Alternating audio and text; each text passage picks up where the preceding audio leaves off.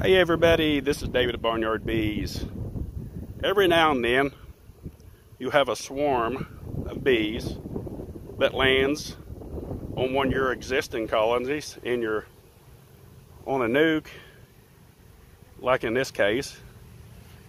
This is a little hive right here, and I'm surprised that they didn't take over, because a lot of times that's what will happen. This right here was a split I'd done and had a new queen, very small colony starting out, to grow it out and start over again as, when we sell nukes. So what happened, this decent sized swarm, it was bigger, more of us went in the box. I didn't get the first part filmed, but it happens occasionally. They'll land on a box.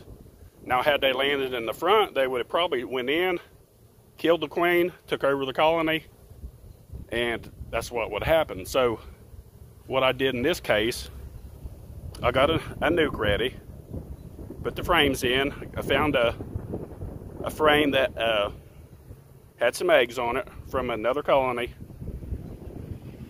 put it in this 5-frame nuke right here, and put it right beside it, and brushed a few of them in to begin with. And I'm trying to keep an eye out for the queen, but I'm not seeing her yet. Now, keep in mind too, there can always be more than one queen in a swarm. If anyone ever tells you there's only one queen per swarm, sometimes there is, sometimes there's multiple queens. I got a previous video where it shows I pulled out I think seven queens or something like that of one big swarm.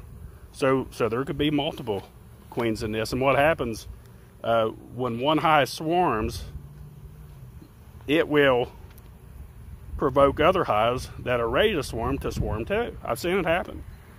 They'll swarm through the air, and I've seen them come out of other colonies and join up with them and take off. And at that point, they're okay with that, with multiple queens, until they find their destination. Then they'll start killing off the queens, and then one will make it.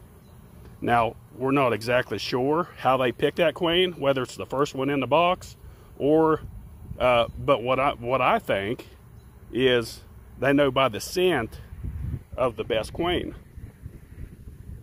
And so they'll pick out, that's what I think, that's my thought on it, is that they'll pick out the best queen by scent, and that's what they go with, and then they just kill the rest.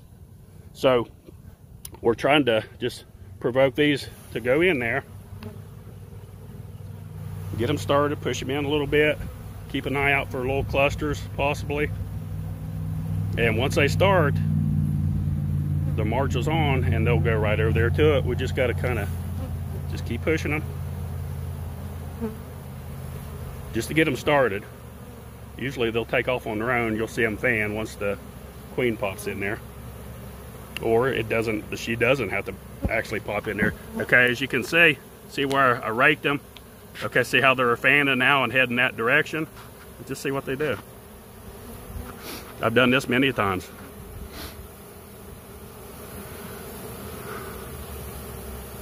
They're heading this way.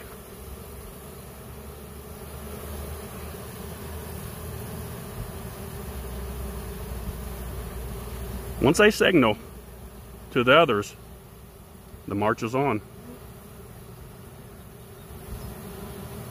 I just happened to come down here and see this. I was just looking around, a lot of times I just drive around the bee yard and always looking for something happening. And usually there is. Usually you about can't drive around one time without having to stop and take care of something, because there's always something happening, always.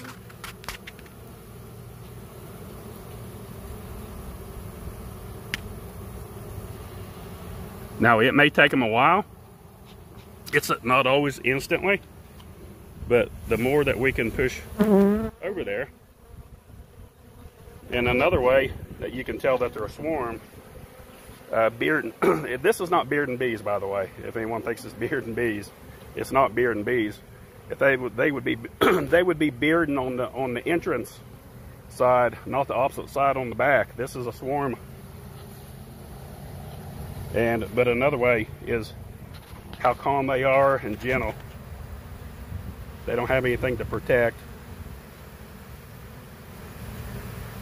So I mean, if I push them too hard, I'll get stung. There, I took one right there on the finger because of where I just pushed it right them just a little bit too hard.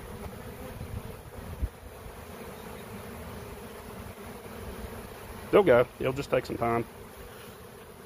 We've got some over here.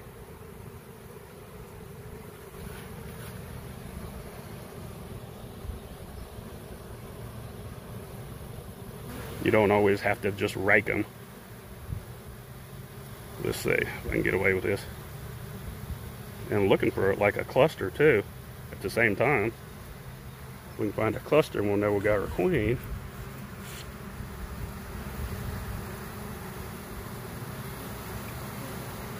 Not seeing her.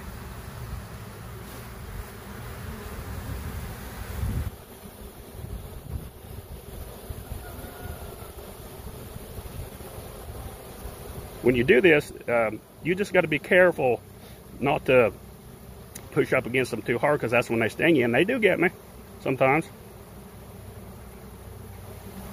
You don't have to do this, by the way.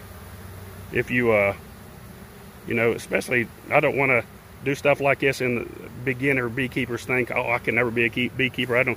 I couldn't do that. You don't have to do this. This is just, I'm just speeding them up a little bit, just helping them in there. And especially while I'm making the video, so everyone can see the process a little bit faster.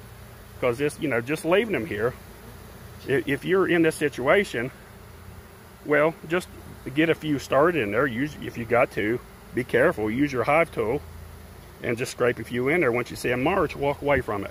Come back in the evening and they'll all be in there. So they're going. It just takes them a while to find it.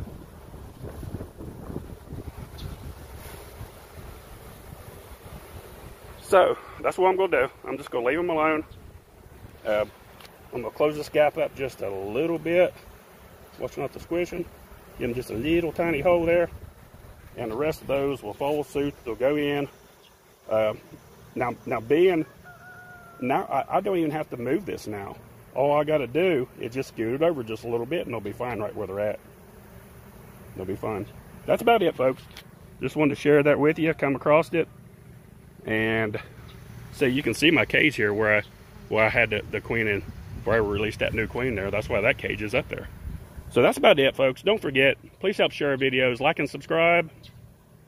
Thanks for watching. BarnYard Bees.